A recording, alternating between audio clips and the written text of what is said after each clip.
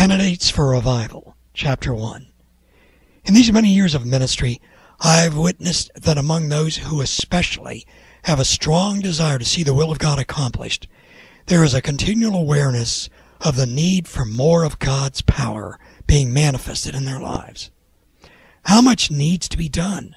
How much more could be done if only there were a greater manifestation of God's power? The zealous believer sees the multitudes needing this reality coming through Jesus Christ. They see the need for believers' lives to become more like Jesus. In every nation I've been in, I've heard the cries from the tongues of the passionate believers for God's power. It is vital to realize that without any doubt, God has available every kind of power. Nothing is beyond His ability. He knows far better than any of us what needs to be accomplished.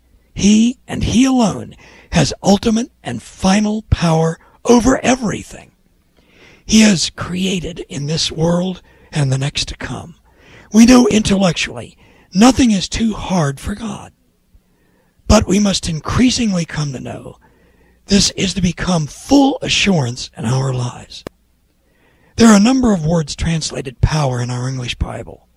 The two Greek words translated power the most often in our New Testament are dunamis and exousia. Dunamis is used 130 times in our Bible, and exousia 104 times.